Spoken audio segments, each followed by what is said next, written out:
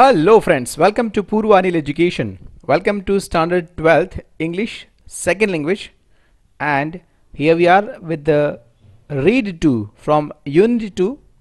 Yes friends, second unit નું read 2 જે ખૂબ સરસ મજાની કવિતા છે.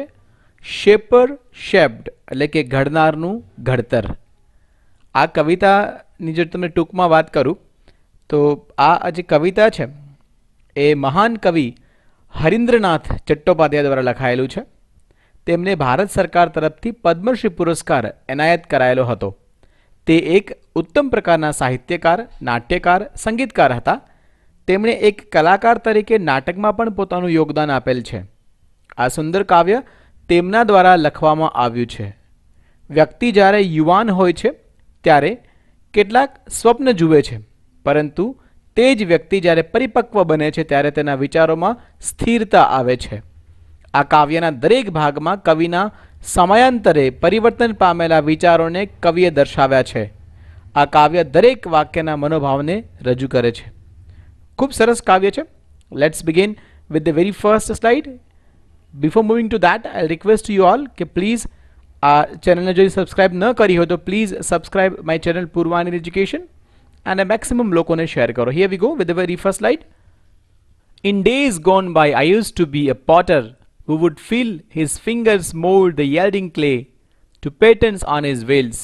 But now, through wisdom lately won, that pride has died away. I have ceased to be the potter and have learned to be the clay. In other days, I used to be a poet through whose pen an innumerable song would come to win the hearts of man.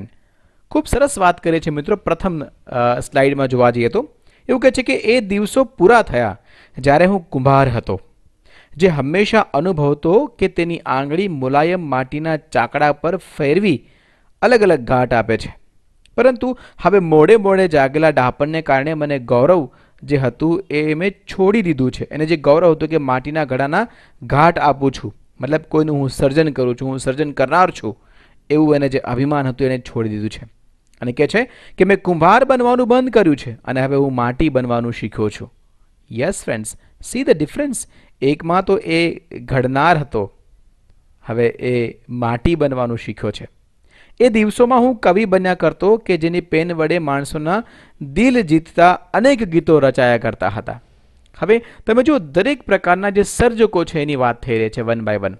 અહીંયા આપણને પહેલાં પોટરની વાત કરી, હવે એ એક બીજા જ રૂપમાં પોતે લેખક તરીકે પ્રસ્તુત થઈને એક એવા વ્યક્તિની વાત કરે છે કે હું કવિ છું અને એવી રચનાઓ બનાવતો હતો જે લોકોના હૃદયને જીતતી હતી. Yes friends, so let's see the next slide. Here we go. But now through new got knowledge which I had not had so long, I have ceased to be the poet and have learned to be the song. I was a fashioner of swords in days that now are gone, which on 100 battlefields glittered and gleamed and shone. But now that I am brimming with the silence of the Lord, I have ceased to be sword maker and have learned to be the sword. અદ્ભુત વાત કરી છે friends. શું કહે છે જોઈએ આપણે કે પરંતુ હવે પહેલાં ન હતા તેવા નવા જ્ઞાનના ઉદયથી મેં કવિ બનવાનું બંધ કર્યું છે અને હવે ગીત બનવાનું શીખ્યો છું. પહેલાં સાંજામાં એવું હતું કે મોડા મોડા જે જ્ઞાન પ્રાપ્ત થયું એના અનુસાર એ જે કુંભાર છે એ બનવાનું બંધ કરીને માટી બન્યા છે.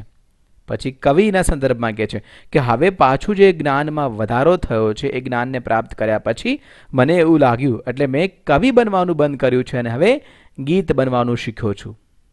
એ દિવસોમાં હું તલવાર ઘડતો હતો જે સેંકડો યુદ્ધભૂમિમાં ચળકાટ મારતી અને ઝળકતી હતી, પરંતુ હવે મને ઐશ્વર્ય શાંતિની અનુભૂતિ કરું છું.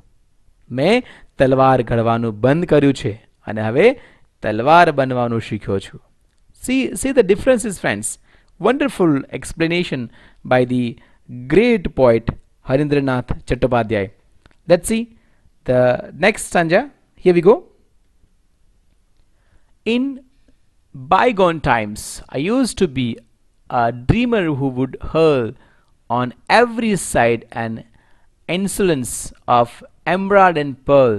but now that I am kneeling at the feet of the Supreme, I have ceased to be the dreamer and have learned to be the dream.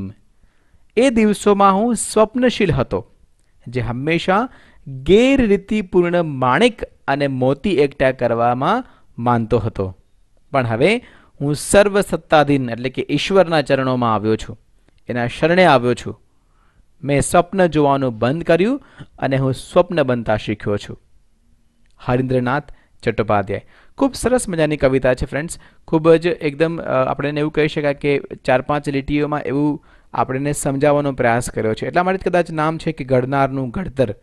મતલબ કે પ્રથમ સ્ટાન્જામાં એવું કહે છે કે મને એવું અભિમાન હતું કે હું માટીને આકાર આપું છું, ઘડું છું, એનું સર્જન કરું છું, પણ પછી જ્ઞાન પ્રાપ્ત થાય છે અને કહે છે કે હવે હું જે કુંભાર છે એ બનવાનું બંધ કરીને માટી બનતા શીખ્યો છું. રચયિતા બન્યા છે ગીતો લખવાના, પછી એ જે ગીતો છે એ હૃદય જીતે છે લાખો લોકોના, એટલે કવિ બનવાનું બંધ કરીને ગીતો બનવાનું શીખ્યા છે. ત્યારબાદ એમને તલવારનો પણ પ્રેમ ઉજાગર કરે છે કે હું તલવાર ઘડનાર પણ હતો, જેને લાખો લોકોનું માર્યા છે યુદ્ધભૂમિમાં, ચળકતી રહી છે, પરંતુ મને જે ઐશ્વર્ય શાંતિની અનુભૂતિ કરું છું ત્યારે એવું થાય છે કે હવે તલવાર ઘડવાનું બંધ કરવું છે ને તલવાર બનતા શીખવું છે. સ્વપ્નશીલ હતો, એમાંથી એ સ્વપ્ન જોવાનું બંધ કરીને હવે પોતે સ્વપ્ન બને છે જ્યારે એ ઈશ્વરના ચરણે આવે છે. ખૂબ સરસ મજાની કવિતા હતી. આઈ એમ શ્યોર કે તમને ખૂબ મજા પડી હશે. If you steel have any query or any doubts, you can take a help of comment box. Thank you so much. Stay tuned with Purvanil Education and best of luck for the TAT examinations.